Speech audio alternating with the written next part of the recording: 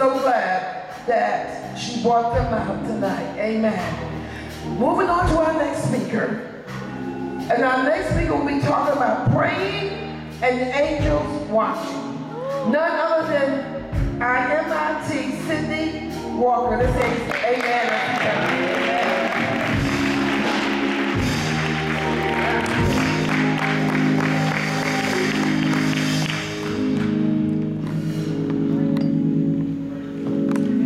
First, I'll give it honor to God who is the head of my life.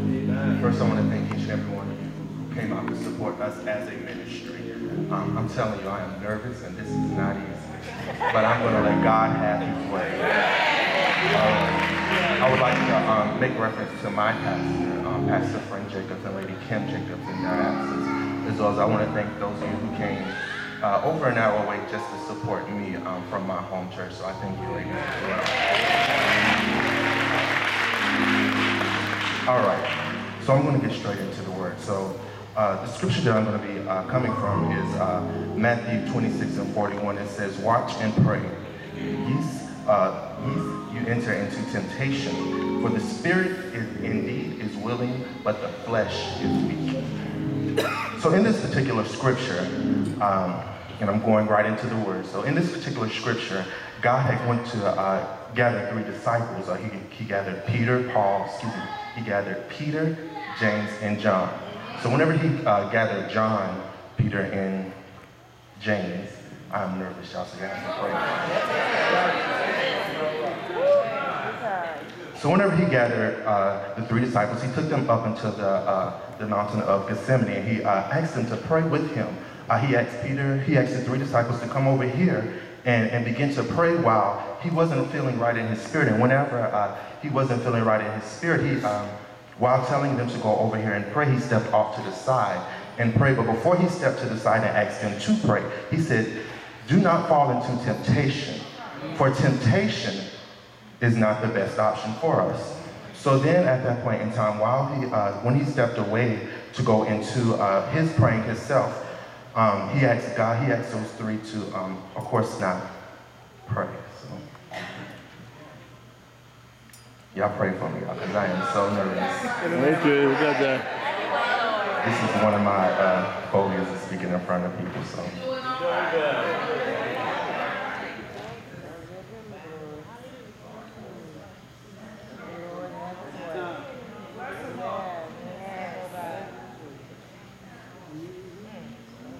All right. So whenever he had took the three up into Gethsemane to pray, he asked the three disciples to step over to the side and kneel down and pray with him and watch and see what's going on. And when he asked them to go out and watch and see what was going on and pray, he stepped to the side saying, "Hey, I'm going to step over here and pray." Many times we ask different people to pray for us, but not only can we ask them to pray for us, if we don't pray for ourselves, God is not going to move. We can't just step out in the midst of and ask somebody to pray for me, and we don't put in work for ourselves. So what God asked them to do is go out over here and pray while I'm over here praying. And the three disciples, while they were supposed to be praying, ended up falling asleep. So whenever the three disciples fell asleep and God, came over and asked them, "Hey, you were not supposed to yield into temptation." So whenever the three disciples yielded into temptation, he said, "Hey, you guys got to wake up. We're only supposed to be here for 1 hour. And this 1 hour we're supposed to be praying and fasting and pretty much seeking God for his face, because the feeling that I'm feeling is not correct." So he had asked the three, "Hey, God, you got to stay awake and stay over here and pray." So whenever God asked the three to pray, he left the three disciples to go back and to finish praying. And once God went back and finished praying, he then asked the disciples, he went back to check on the disciples, and the second time, the three disciples had fell asleep. And once those three disciples had fell asleep once again, those three disciples had fell into temptation. Many times in life, we come across many things, such as there is food that gives us temptation. There are different men and women that gives us temptation. There's different things that we want to do. Sometimes lying is a temptation. Sometimes stealing is a temptation. We have to realize from God that everything that is temptation is not correct. So many times we have to go out and seek God's face, and ask him to guide us through everything that needs to be guided. So these particular three disciples went out and again, they had fell asleep for a second time, and God, went over and said, "Hey guys, you guys got to stay awake.